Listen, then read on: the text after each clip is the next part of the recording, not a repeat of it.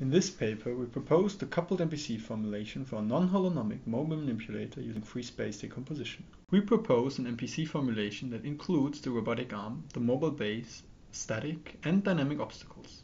Stating the problem of collision avoidance as an optimization problem over a time horizon of n steps, dynamic obstacles can be avoided in advance and smoothly. To limit the number of inequality constraints as environments become more cluttered, we propose to represent the free space directly based on point clouds rather than individual obstacles. A polygon is computed around 3 links of the robot. One link is represented in blue here. The distance between the robot's link and the planes in orange spanning the free space impose constraints on the robot's motion and can be included directly into the optimization problem. In the first setup, the robot needs to move underneath a horizontal bar, orange, to reach a goal behind it. Allowing simultaneous motion of arm and base, the robot succeeds to pass, while a safely folded arm on the right is not able to do so. This highlights the advantage of the coupled MPC formulation.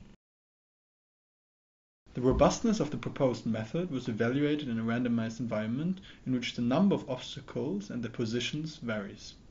The robot navigates safely, avoiding the blue obstacles using arm and base motion. Moving obstacles are represented by englobing spheres for which we applied a linear model to predict their future positions. The robot safely avoids collision with the moving obstacles by either moving the base, the arm, or both components simultaneously, depending on the obstacle's velocity, size, and height.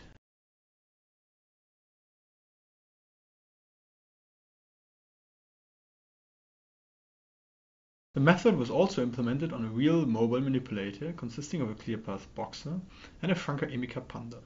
In this scenario, a bell pepper needs to be placed in a basket on the right side of the blocking boxes while being picked up on its left side. Collision avoidance in this static environment is realized using the free space decomposition.